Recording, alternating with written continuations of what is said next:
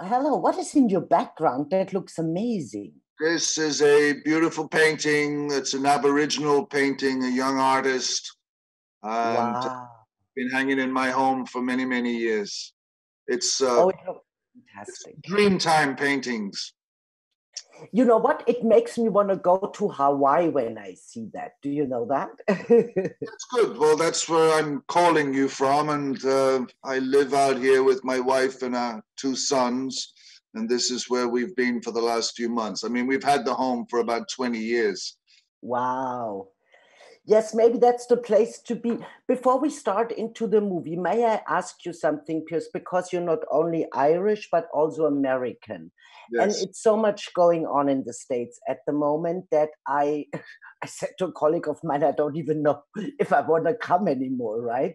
yes. And how is it for you, the situation? Because your heart is also the States, of course. No, I'm an American citizen.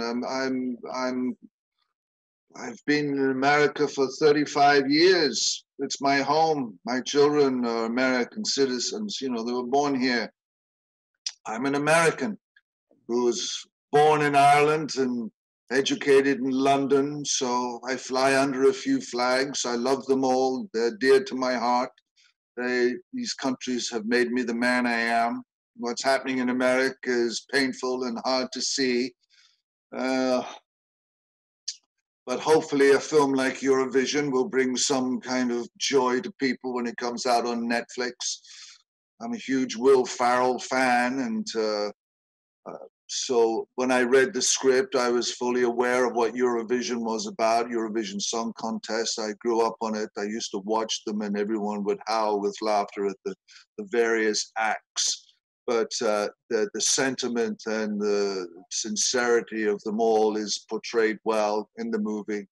Absolutely. No, but it's also like it was always or is still this amazing event, you know. And I remember here in Germany, we also had winners at the Eurovision, of course. Yes. Um, when I watched it as a kid with my parents and then later with my friends, you know. Do you remember your first time you saw it? What that was? I do. I watched ABBA. I watched in the Eurovision Song Contest. It was 19. I think it was 1974. So I was at drama school. I was a drama student, uh, and everyone watched it.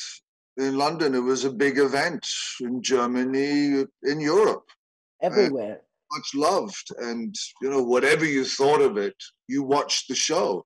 Everybody would stay home and gather around their TV. And I think Will, you know, being married to a beautiful Swedish woman, he's so familiar with it. And I thought it was just a clever notion that they hit on it, like Absolutely. he did with Talladega Nights or Elf. You know, he picks a broad theme and elaborates on it.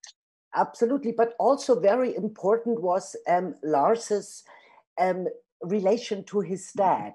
You know, the most beautiful man in Iceland, of course, you, Piers. Who else? So, because don't we all want to be approved and loved and you know, from our fathers? It's so important to get this. I'm proud of you. You know, I think all of us need that. I do. I do, yes. I understand that one very well. You know, the part that I play in the film is quite straight. It's you know, he's a fisherman, he's a working man, he drinks too much, he lives in a small village, and he's had all the women in the town, and consequently, his son doesn't know that his, you know, he's wondering if his girlfriend is his sister or not. It's very funny. Uh, could be very funny, or but no, I mean, I'm really the straight one in the film, and I think that's what grounds the film too, because Will and Rachel, their characters are so naive and delightfully charming and open-hearted that. But there is this deep pain in his heart that he hasn't connected with his father, and somehow I think we've managed to do it within the film. Yes, Yeah, absolutely. And this is also, I think, even when we are older, I had that at least. I always wanted that my parents also approve what I'm doing, that they're proud of me. Did you never had that? Well, I did, I came from a bit of a fractured home, so I never knew my father. And that's a story unto itself. I met him once in my life, and it was a brief meeting. So I grew up fatherless, so to speak, till the age of about 11. And, so somehow I've become a father, with 4 sons. How I've done it, I don't know. But luckily, I have a great wife in Keeley, and she's a magnificent mother. And 2 of my sons. But yes, I don't know. That's a whole ball of wax there. The movie. It all started when I was 4 years old. Right, exactly. Listen. Okay, they wrap us up. Thank you so much, Piers. I hope I see you again. Enjoy beautiful Hawaii. I will indeed, Mathilde. Be safe. God bless. Aloha. Bye. Bye. Bye. Bye.